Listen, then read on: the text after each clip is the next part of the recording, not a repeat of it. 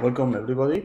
In this presentation I will introduce the paper H-Infinity Interactive Controller Design for Teaching Purposes, which is a joint work by José Manuel Díaz and Professor Sebastián Dormido, Bernat Nicolau and myself, Ramon Costa. It is a joint work from UNED, Universidad Nacional de Educación a Distancia, and UPC, Universidad Politécnica de Catalunya.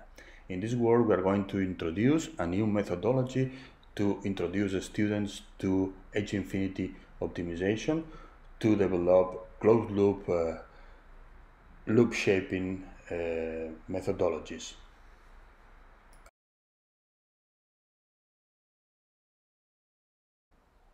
In this work we are going to assume the scheme that you can see in the slide.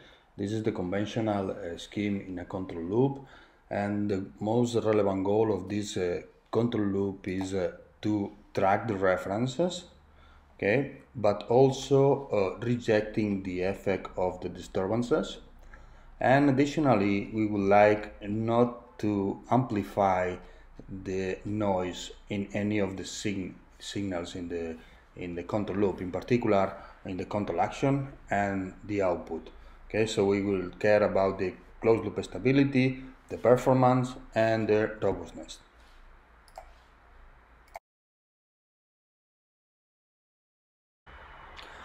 Although there are many methodologies to design controllers, we are going to focus on the frequency domain. Okay, the frequency domain is one of the most powerful techniques we have for linear systems. Okay, it's also a concept which is being introduced to the students in many other fields, so it's very interesting to talk to introduce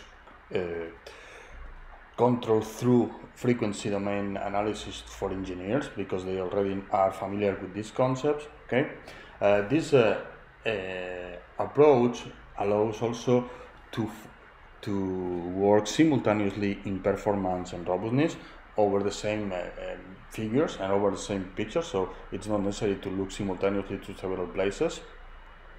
And yeah, this is why we use this approach. Additionally, this is a concept, designing in the frequency domain, which is introduced in many introductory courses. So for master students, it's an approach which is more or less known. So what we're going to do is we are going to increase their knowledge about this concept and introduce new tools for them.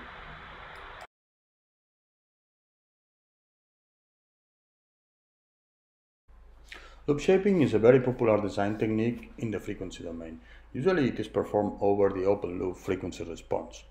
This is an indirect approach because performance is defined in the closed loop transfer functions. Additionally, it is necessary to look and try to simultaneously modify the gain and the phase plot, which, although they are coupled, are two different figures. As it is well known, linear systems are subject to constraints. They are defined using the closed loop transfer functions, so it is not so straightforward to see their effect over the open loop transfer functions. To perform this open loop shaping in introductory courses, students are introduced to algorithm approaches. In many cases, students pay more attention to the algorithm steps than to the goals to be achieved.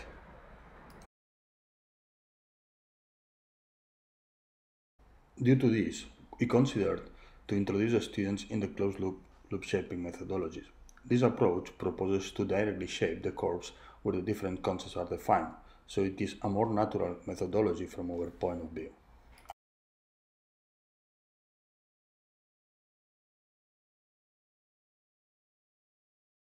In this slide, you can see the complementary equation and the equation appearing in the Waterbed theorem. These are two of the most popular constraints appearing in classical control. As you can see, both of them are defined over closed-loop transfer functions. Additionally, it is shown how to compute the distance from the polar curve to the -1 point in the complex plane, which is a relative robustness magnitude. It can be computed using the closed-loop transfer function. So robustness can also be analyzed through closed-loop transfer functions.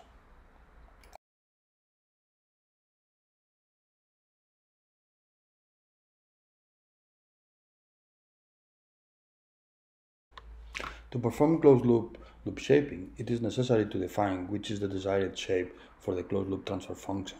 As an example, in the case of the sensitivity function, it is necessary that it takes small values in the low frequency range.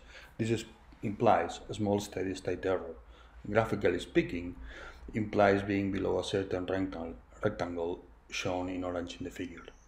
Additionally, in the mid and high frequency range, it is necessary that the sensitivity function does not take big values. These values would reduce the system's robustness. This can be graphically visualized through the bounds defined by the green rectangle in the figure. Okay, so with that, we have a basic idea of which is the shape we would like for the sensitivity function in a regular design.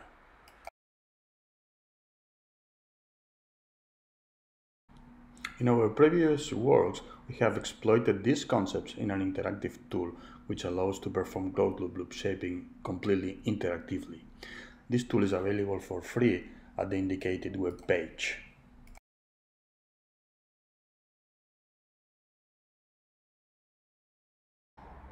Manual closed loop shaping can be easy to do when only one transfer function is involved. When more than one transfer function are involved, this may be not so easy because you need to look simultaneously to different curves and you only will have a few parameters to modify. Additionally, although one solution could be obtained, the obtained solution might be not the optimal one. Okay.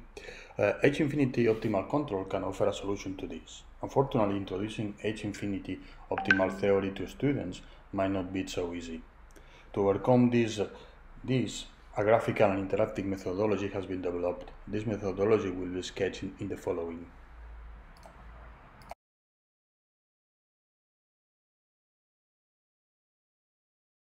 In order to apply H-infinity optimal control to perform the closed loop shaping, the first step is transforming the specification into a cost function. To do this, the bounds over the sensitivity frequency response are written in terms of a continuous transfer function. Although higher order transfer functions could be used, usually first order ones are good enough. The idea behind this is to obtain a sensitivity function which is always below the defined weighting function.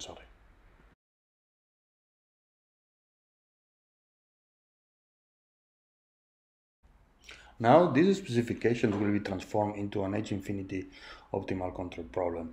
In the left figure, you can see the closed loop system including the weighting function which defines the specifications.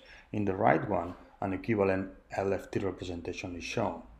Once in the LFT representation, the optimization formulation is quite straightforward.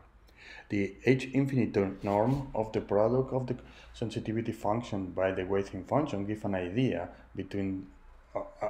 of the distance between the sensitivity function frequency response and the specifications. If this H-infinity norm is less than 1, the specifications will be fulfilled. In this sense, the optimal controller will be the one that minimizes the H-infinity norm, this H-infinity norm.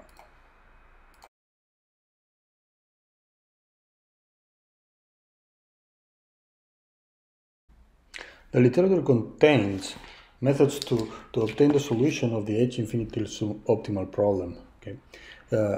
These methods can be used to obtain an approximation to the optimal controller using an iterative approach.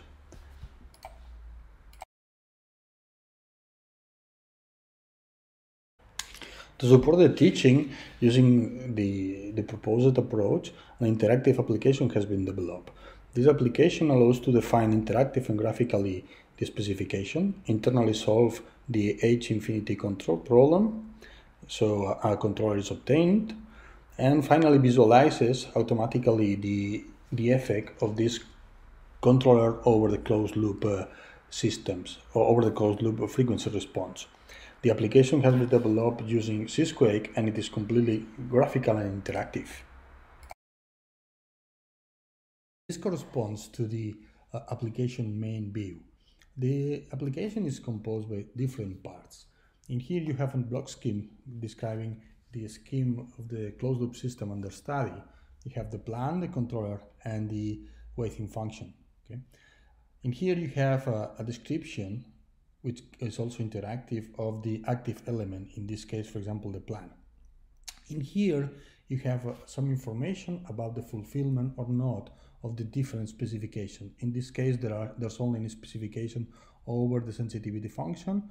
So which is the analysis which is being performed, how it is checked if the specification is fulfilled or not, and a button which color means if the specification is fulfilled or not.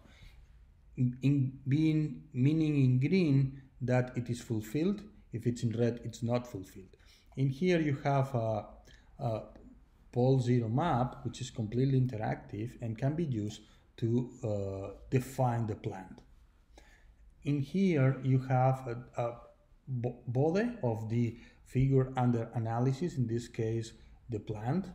This figure can also be used to define the plant. Okay, for example, this is the pole of the system, and you can change the gain through here. Okay, and finally in here you have the step response of the closed loop system under analysis, the output and the control action.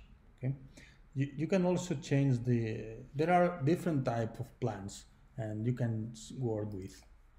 If you click here, you can select one of these plans. Okay, and there's also a generic one which is composed by a plan composed by again zeros and poles. Okay, if you click in the within function for the sensitivity function, it appears in here the sensitivity function, the bounds defined over the sensitivity function. This thing can be modified in here, completely interactive. Okay, automatically the controller is being redesigned. Okay, when I'm modifying here, the controller is automatically redesigned. It appears in here. It appears the H infinity norm of WE, which is the WE multiplied by S. Okay, when we want to shape simultaneously different transfer functions, then appears the specification over CS in here. Okay, you have WU, which is the other weighting function that is usually used, and you can also define it, specify it in here. Okay, everything is completely interactive. Okay, and when you are performing mixed sensitivity, you will have two specifications, and as you can see in here, in this case, both of them are satisfied because the buttons are in green. Following, we are going to show how we use the tool to solve a concrete problem. Okay, in particular, we are going to shape a closed loop system composed by the plan shown in the slide, and trying to define the specifications defined by weighting function, which is the one you can see in here. So first thing we are going to do is we are going to select a plan which is similar to the one we want to define. This one, for example, I select the order 3, and that's it. Now that's the plan we would like to work with. Okay, second step, we define the specifications. But first I'm going to place the frequency range in here, which I'm interested in. Okay, I will select a fixed frequency range. Okay, I select a low frequency range because it's where I'm going to define the specifications, and the others are just more or less approximate, just to have a good view, because sometimes it's not easy that the tool selects an appropriate range of frequencies, but you can always tune it automatically, manually, if necessary. Okay, so I define the specifications.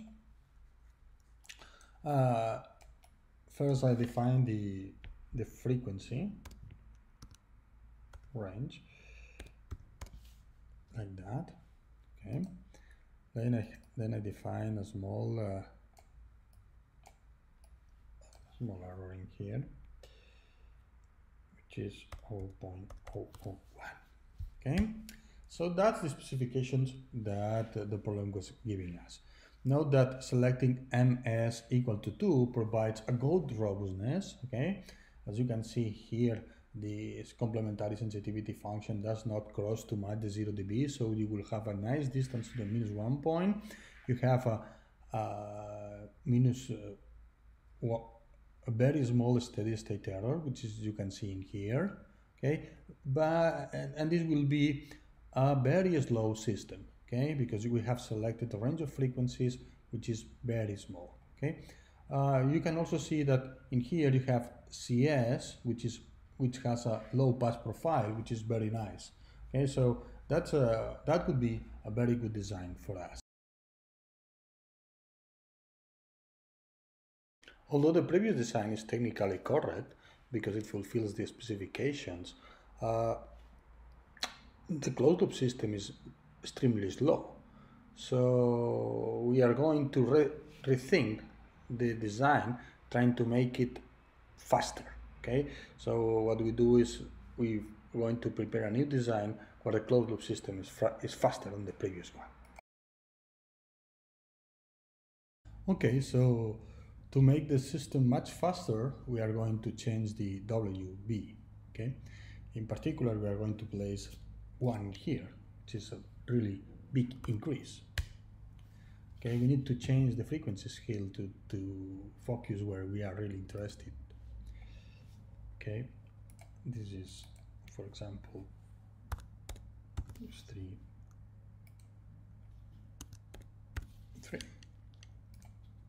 Okay, as you can see in here, I mean, S fulfills the nice specifications. I mean, the system, it's a simple system, it's a non-minimum phase, so we can impose any frequency response in over one of the closed loop transfer functions. But if you look to CS is taking really big values in this frequency range, which is high frequency range. I mean, this would imply that the closed loop system will amplify a lot the noise over this frequency. So this is not a good design for us, because although S is fulfilling the specifications, CS it's taking very big values, and this is not very convenient. So we need to rethink. To avoid this problem, we turn on the mixed sensitivity problem. This allows us to introduce new specifications. Now on another sensitivity function, the CS function, this will allow us to define new specifications. Okay, if we play a little with these specifications, we can achieve a new design that fulfills both the specifications on the sensitivity function and the CS. The CS is kept at smaller levels. I mean, the amplification will be not so big. This is a nice property from the mixed sensitivity function that allows us to shape simultaneously different closed loop transfer. Just to conclude, in this work we have introduced a methodology to introduce the closed loop shaping through optimal H infinity control to students. This is a methodology which allows to internalize relevant concepts instead of focusing on mathematical tools. But allows students to take profit from these powerful tools we have nowadays. In the following, we are going to focus in modifying the tool just to introduce planned uncertainty and try to visualize this uncertainty in a graphical manner. Okay. Additionally, other things that we are going to work is the obtain low order controllers, because H infinity tend to have to generate very high order controllers. Okay. And finally, we thank the audience for being with us, and don't hesitate to contact us if you are interested in our work. Thank you very much.